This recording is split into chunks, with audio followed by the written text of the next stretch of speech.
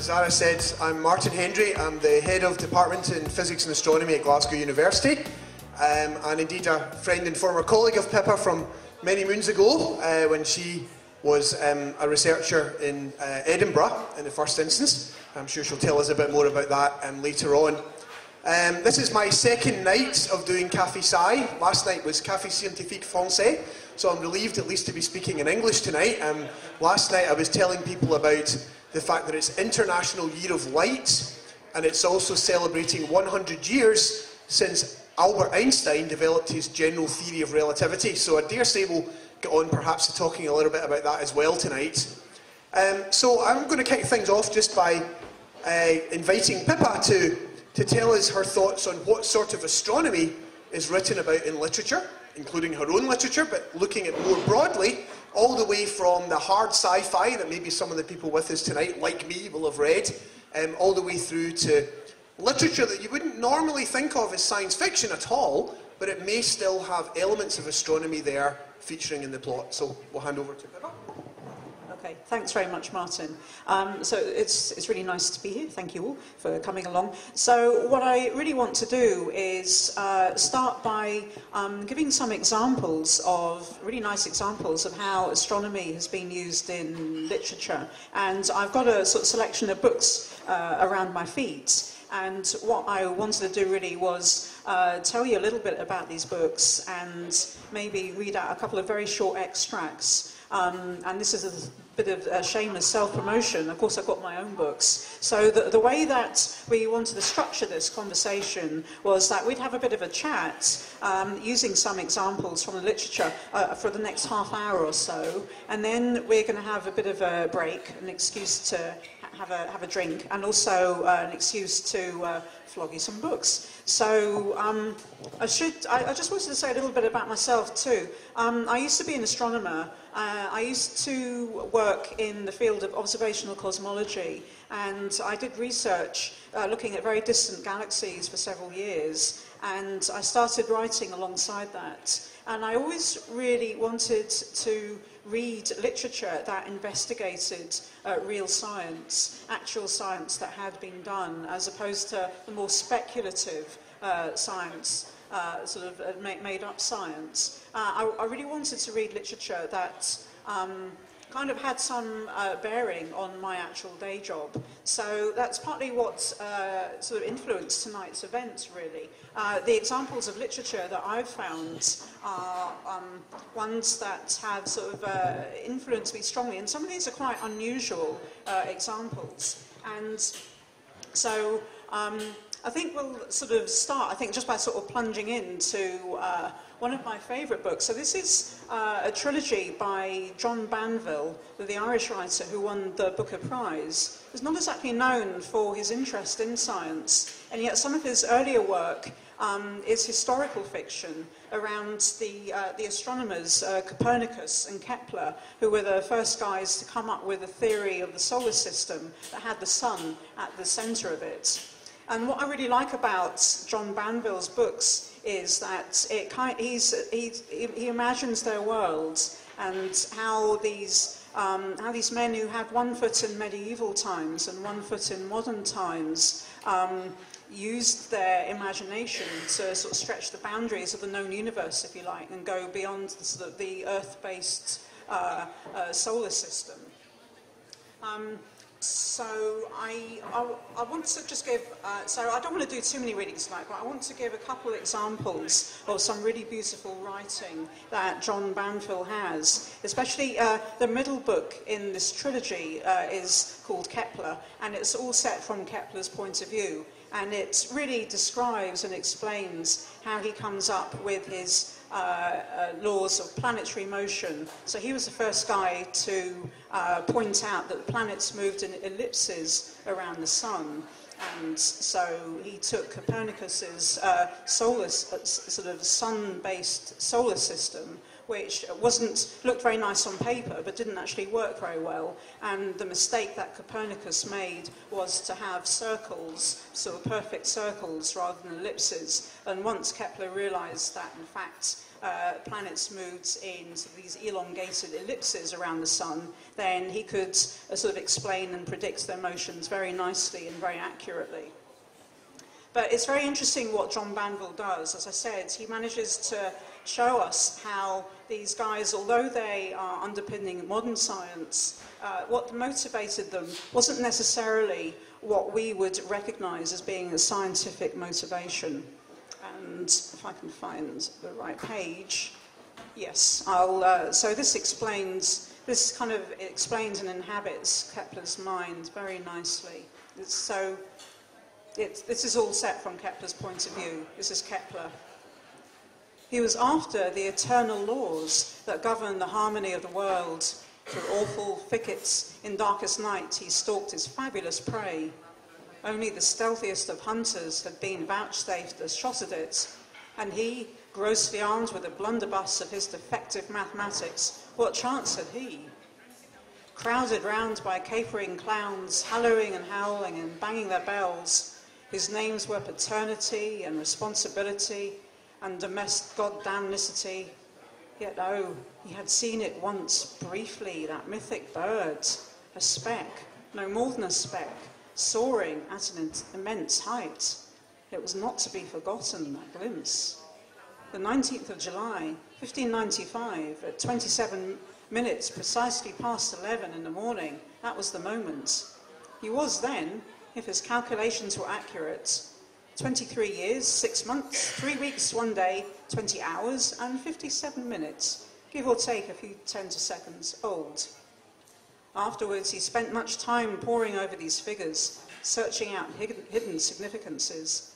The set of date and time added together gave a product, 1,652.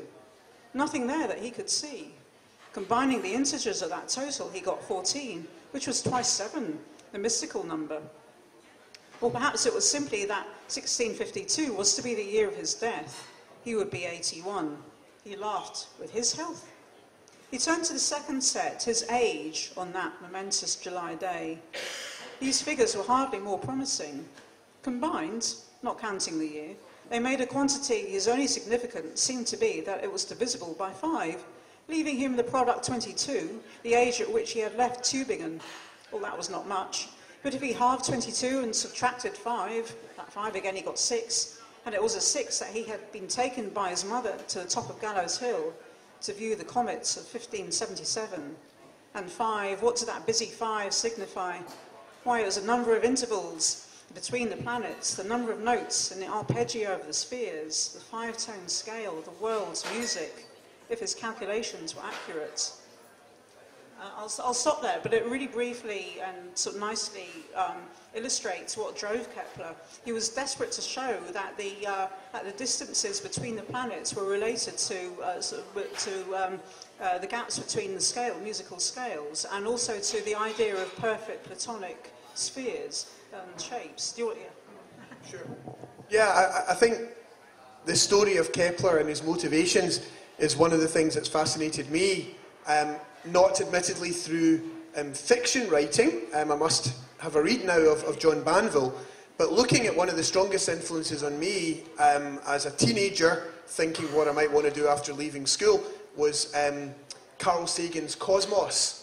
And I think above all, what I liked about Cosmos wasn't just the focus on all the modern amazing discoveries, which actually Cosmos hasn't dated all that much. Even though it was out in the 80s and we've learned a lot more since then, it stands up pretty well. But what for me it did extremely well too was to give an insight into ancient astronomers and their motivations and what made them tick. And it's interesting how, I guess, how even in not quite so ancient people like Lord Kelvin or James Clerk Maxwell, who's remarkably poorly known in Scotland despite being one of the most famous physicist there is, how even 100, 150 years ago, that the way that science was done seems very different from how it's done now. and maybe literature is a good way to give us an insight into that.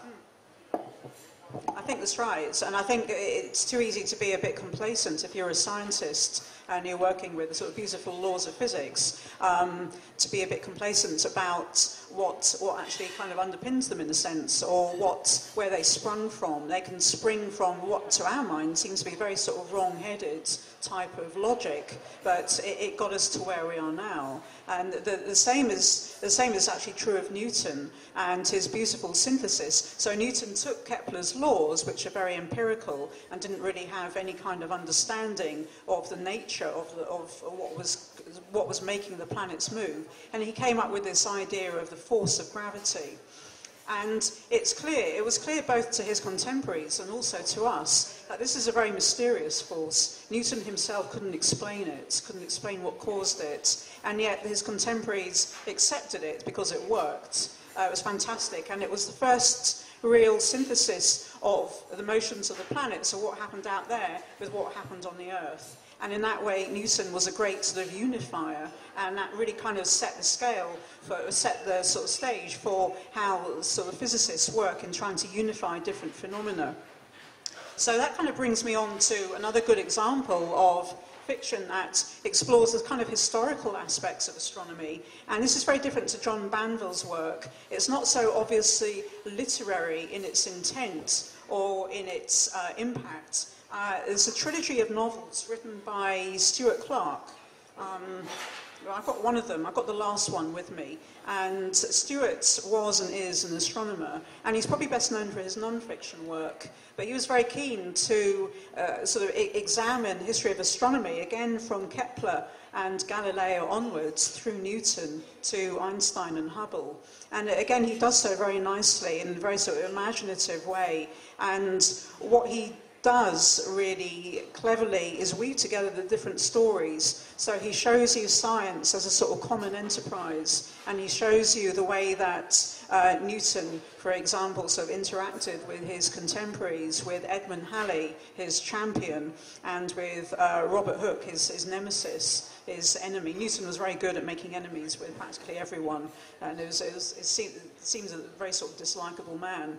But it also shows very well the sort of rather peculiar religious motivation behind much of his work, this idea that the universe was this great sort of mysterious thing invented by God, and that the idea of this gravitational force was essentially a sort of a religious force, and one really that could have got him into a great deal of trouble, because he didn't hold very orthodox views.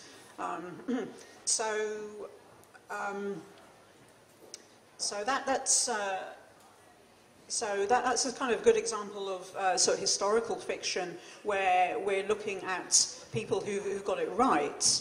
I think another thing that fiction can do is examine what happens when things go wrong, and the sort of famous example of the canals of Mars. I don't know whether, Martin, we want to sort of explain that? Sure, I'll very quickly say a little bit. If you don't know the story of the canals of Mars, I guess it's a very good demonstration of how good the human brain is at finding patterns even when they're not there, because one of the astronomers who studied Mars in the early 20th century was called Percival Lowell, and he famously made sketches which, to his eyes, indicated that there was very regular structure in the features that he saw on the surface of Mars, using a telescope which by today's standards probably wasn't perhaps very good, but at the time was among the most powerful there were.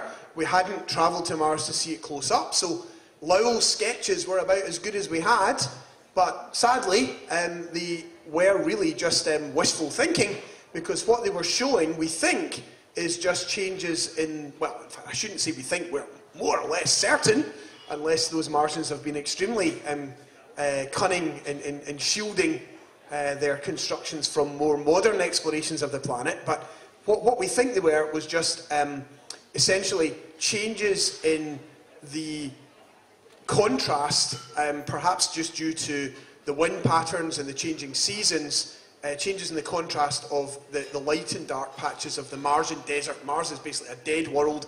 very dry and arid. It may have had life in the past, but we certainly don't think it has life now. And yet this observation of the canals, as imagined by Lowell, you know, it's found its way into, well, maybe the most famous example is H.G. Wells' War of the Worlds. But there's another example which I think Pippa's going to tell us about now. So this is an American book which came out a couple of years ago. It's called Equilateral by a writer called Ken Kalfus. And it's very interesting because it takes this sort of wrong-headed science and it uses it to sort of imagine a scenario in which people on Earth are trying to communicate with these Martians. And what they do is they build a gigantic equilateral triangle in the Egyptian desert with the idea of filling each of the 3 trenches that make up the 3 sides of the triangle with burning fuel so that it can be seen by these imagined beings on Mars. And this all takes place at the end of the 19th century and has been dreamt up by an American astronomer who's based out in Egypt. But of course it's not the Americans digging the trenches in Egypt, it's the Egyptians. So it's done very nicely, of course. The satire is, of course, that these Americans, the Western scientists are very keen to communicate to the Martians when in fact they can't communicate properly to the Egyptians. And so it's essentially a colonial satire as well as being a sort of interesting examination of the sort of wrong-headed astronomy. And of course, you can imagine it doesn't really end up very well at all. So another thing that, sorry. Yeah. Sure, I'm just going to briefly follow that up with something we can maybe deal with in just a matter of a few minutes, but taking a very liberal view of what is across the literary spectrum. I feel my daughter would be unhappy if I didn't at least briefly mention J.K. Rowling. And in fact, I remember reading her a few years ago, one of the Harry Potter novels, I think it was Goblet of Fire, and they're on their way up to the Astronomy Tower to do some homework, and it's midnight, and their homework assignment is to observe Venus. And my blood pressure was slowly rising as I was reading that paragraph. Now, for many in the room, that might have just completely passed you by, but if you think about it, Venus's orbit is inside the Earth. No, not literally inside the Earth, inside the Earth's orbit, and let me get that right, which means it would be impossible to see Venus at midnight, because it would need to be on the opposite side of the sky from the sun. Now, as I explained that to my 8-year-old daughter, she wasn't terribly impressed, but that's an example of where you might ask the question, does it really matter if you get a detail like that wrong? And yet it's fair to say that there are some authors out there that really care about getting those kind of details correct. Now, you know, J.K. Rowling isn't one of them, but, you know, I suppose it's maybe for a scientist to worry about a detail like that while they're busy casting spells right, left and centre is maybe, you know, getting your priorities slightly wrong. They're still great stories and I still like the films, but I wonder if Pippa could offer her comments on, you know, times where you feel it perhaps is forgivable to get the science a bit wrong in order that the narrative of the story can be driven forward more effectively. That's a good point, and perhaps in sort of fantasy or novel that is structured so strongly around magic, it might be it is more forgivable in a sense. You can distort the science. You can always do it. You can always do it knowingly. You can always distort the science knowingly for the sake of the story. But I think you have to know what you're doing. I think it depends on what the purpose of a novel is. For example, if you're writing a novel that really sort of hinges on a specific bit of science, and you better get that science right. If it's more incidental to setting the mood of the book, then you can probably get away with it. But I think it's when you're a writer, you need to recognise that there are different audiences for your work. There is never one sort of monolithic audience that has the same thoughts and feelings, and that much is apparent every time you look at Amazon. Every time you look at Amazon, for example, readers' feedback on the book, it always varies hugely. And so if you use information in a certain way, then different people will have different responses to it. And as writers, you need to sort of bear that in mind. And it's quite embarrassing, actually. My first novel is called Falling Sky and really opens up the sort of astronomical process. What I wanted to write about was how it felt to do astronomy at a remote observatory. and what it felt like to sort of go there night after night to an astronomy observatory in Chile and use the telescopes there and be surrounded by this very barren sort of rocky landscape. And so the accuracy of that was very important to me, and it was underpinned by my own background of having done that, having been to Chile a few times and to other observatories. But it's quite embarrassing, actually, to admit that I got some other incidental details wrong in the book. I put a star in the wrong constellation, and this was only pointed out to me by a reader who wrote to me and said, "I thought you were a real astronomer, but you're just an astrophysicist," which I think is, it's got to go down as one of the best readers' comments ever. But so I think that kind of brings us on to sort of another subset of literature, if you like. So we've sort of talked a little bit about historical literature. There's a subset of literature that's sometimes called lab lit, that is very much preoccupied by the scientific process as it is now, and it's championed by a website run by a biologist called Jenny Rohn, which is a terrific website, and it's where I've been published myself, and it's really where I'd sort of put my own novel. I want to read out a very short section of it, which is set at this Chilean observatory to explain what I was trying to do. So I was trying to explain not only the process of how you use a big telescope in a professional observatory, I was also trying to get across the emotions of how it feels when you're out there, surrounded by all that rock and dust and light and nothing else.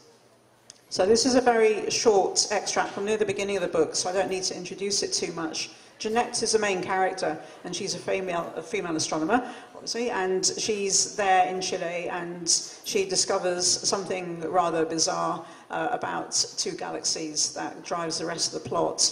But for now, she's just in Chile. On the first evening of her week-long observing run in Chile, Jeanette stands on the mountaintop, examining her reflection in the metal dome. There's nothing else here. No people, apart from the astronomers and the support staff. No buildings, apart from telescopes, where they work at night, and a residential lodge, where they sleep during the day, in a curious inversion of normal life, like a photographic negative. As the light drains from the sky, she hurries back inside to the control room to continue working with Maggie. Sunset is a precariously narrow time, trapped between the fat certainties of day and night. Each evening they compete against the darkening sky to ensure that the telescope is set up correctly, so that none of the precious night is wasted. At this telescope, the control room is off to one side, curved around the edge of the dome which houses the telescope. The astronomers and the telescope operator sit in this room all night, sending instructions to the telescope and scrutinizing the resulting images. There are no windows in the control room, so it feels small and claustrophobic. There is no way of actually looking at the night sky unless you go outside. She couldn't believe this on her first observing run. It seemed nonsensical to cross the world to use a telescope and not even be able to look through it. Now she's resigned to the fact that the only way of understanding the world is to see it displayed in rectangles on the computer screen. She still wishes they could work inside the dome, but this hasn't happened in Chile for several years now. The heat from their bodies would make the air shiver and distort the images formed by the telescope mirrors, so they're hidden away. They don't talk much to each other at this early stage. Maggie tells the telescope operator how they want to use the telescope and gives him the list of coordinates of their galaxies. Then the first image of the night appears. Two galaxies entwined, with their dense white centers twisted by tidal forces. It's easy to see the dynamics of this interaction, the gravitational attraction between the galaxies making them move towards each other and most likely merge together in the future after some unimaginably long period of time. But the image isn't quite right. The light from the galaxy centers spills over to contaminate the fainter outer regions which aren't showing up well. Jeanette and Maggie adjust exposure times and try again. Jeanette's worried that the setup of the telescope is wrong, that the observations won't work. And then she wonders why she's worried about this. If things won't work out, if she can't get another job, this may be her last trip to Chile. Understanding galaxy evolution is such a small thing to worry about compared to the rest of her life. But the next image is stunning. The galaxies look like underwater creatures, trailing ghostly arms through the black sea of the sky. Jeanette starts to relax. It will work. She has a future. So there, I really wanted to get a sense of how difficult it is to actually be in that kind of environment, a long way from anywhere, and how difficult it is also to actually set up the scientific equipment. It's not straightforward to make images in astronomy. You're always sort of struggling at the edge of what the equipment can do, and that's not always apparent when you look at the sort of latest beautiful images from Hubble. So I really wanted to show the kind of the uncertainty, the difficulty of working with technology. I guess having mentioned J.K. Rowling earlier, if we extend the spectrum of literature even wider, and I suppose as a fan of the Big Bang Theory on TV, they'd be very happy that I do this, there's also comic books. And one that really has come along since I myself was a PhD student, but it's astonishing within our community what its reach is PhD comics, and the fact that I think they capture very beautifully some of the anxieties and almost paranoia that might exist, as you alluded to very briefly in that extract. And when you're at a stage in your career, you're not quite sure where it's going. And I imagine if you're stuck working through the night at one of these remote telescopes, that maybe just accentuates that feeling of anxiety as to you know, what's it all about? Why am I here? What's the point of all this? I'm reminded, in fact, of another book I think would also fall very much within that lab-lit spectrum, which I liked very much and read when I was a PhD student, Gregory Benford's Timescape. I don't know if anyone here has read that one. And I actually went back and read it quite recently because I forget the name of the main character, but there's a nice section where he talks about, or just paints a picture of what life in the lab is like, especially for the kind of lab director, if you like, and emphasises how much of the day is taken up with teaching duties and writing grant applications and dealing with administrators. But then once all the admin people have gone home, he could settle down for the evening and actually get some proper work done. And I think that's something that was kind of lost on me when I was a grad student, but I very much appreciate now. So again, given that there's a number, or a subset, as you put it, of literature out there which really does try to capture what it is like to be a working scientist in the modern day. Can you think of any other examples of that sort of fiction that have been particularly striking for you?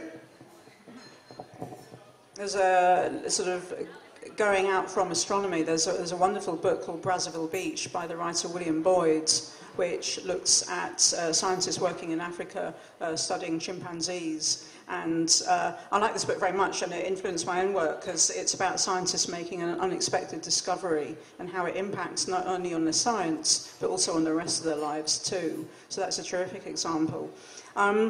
I think also sort of bringing this perhaps slightly closer to home to Scottish science, both in Edinburgh and Glasgow. I wanted just to sort of say a little bit about how fiction can open up the sort of rather peculiar bits of history that aren't necessarily well known, even to scientists sort of working in those institutes. And there's one really sort of bizarre example. There's an observatory in Edinburgh, the Royal Observatory, Edinburgh, which is on Blackford Hill, and it's a large Victorian sort of heap of red stone with copper domes, and it was founded in the late 19th century, and it looks like a sort of like a pillar of the establishment. What is not well known is that in 1913, just before the outbreak of the First World War, and during the height of the suffragette campaign, sort of civil disobedience campaign, if you like, the observatory was bombed by suffragettes. And it did a substantial amount of damage to one of the two towers, the West Tower, to the telescope inside, and to the brickwork. And you can still, to this day, see a kind of scar in the brickwork. And when I was a student at the observatory, it was always sort of, people knew a little bit about the suffragette attack, but no one really knew what the motivation for it was, why suffragettes had sort of targeted the observatory. And what was not well known either was the fact that there had been women working at the observatory. It was a very the Astronomer Royal, obviously, and all the astronomers were men, but they hired women briefly around about that time to do very sort of mechanical calculations, the type of things that we would nowadays do with a digital computer. And the people who did those calculations were called computers. And it was in sort of fairly boring work, very mindless, boring work, but there were women working there. And so I wrote a short story in my recent collection, which really kind of examines the sort of motivation and mindset of the 2 or 3 women working in this place and what they must have felt at the time. It's kind of an optimistic story because despite the violence and the implicit differences between the men and women working there, it ends with a sort of slight vision of the future. I don't know whether you wanted to add something about that, the wider history of what we know. Sure. Well, would you like to read us a little bit of that and talk about your speculation as to what the motivation for the suffragettes might have been?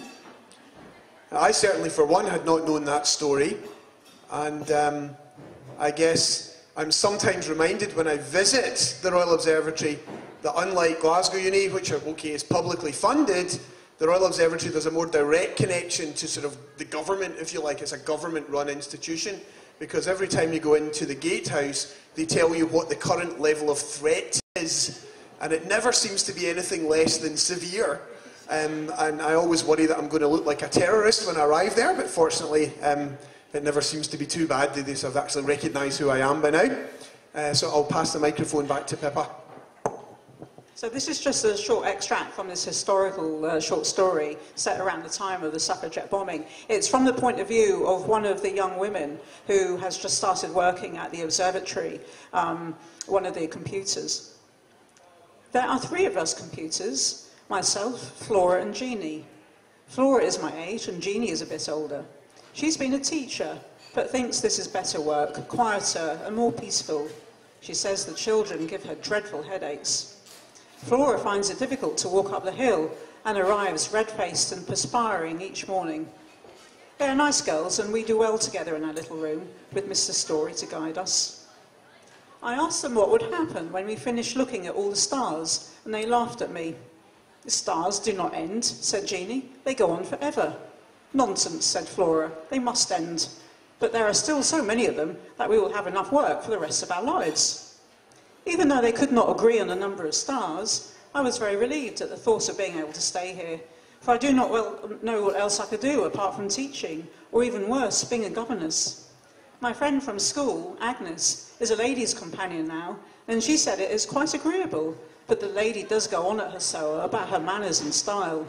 She's not required to do much, other than accompany the lady to other ladies' houses and sit silently while they gossip about yet more ladies. It sounded deadly dull to me, but when I tried to tell her about my work, she said looking at black lines all day was very peculiar and would make her feel faint. I do not think it is peculiar. The stars must be so far away that it seems remarkable to me that we can look at them and turn them into black lines and then into numbers. It's like magic, except this is science, which is supposed to be the opposite of magic.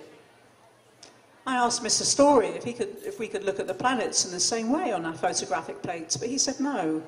I was asking him because I wanted to have a proper scientific conversation with him, the way that I have overheard him talk with the Astronomer Royal, although I'm not even sure what a planet really is.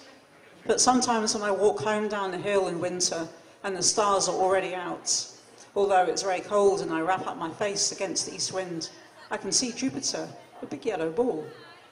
Mr. Story takes away our books once a week. I would like to know what he does with them. It seems odd entering all these numbers for someone else to read and understand. I wonder if the Astronomer Royal himself studies our books. He does not talk to us.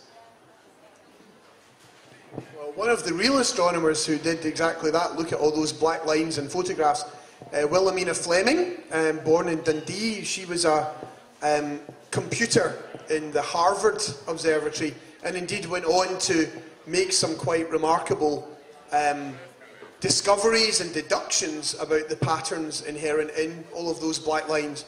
So, although I suppose from the modern perspective it seems so bizarre to think of these women, all they got to do all day was record these numbers, it's quite gratifying at least to see that in some cases they were given the opportunity to bring some insights of their own, and they were taken seriously and listened to.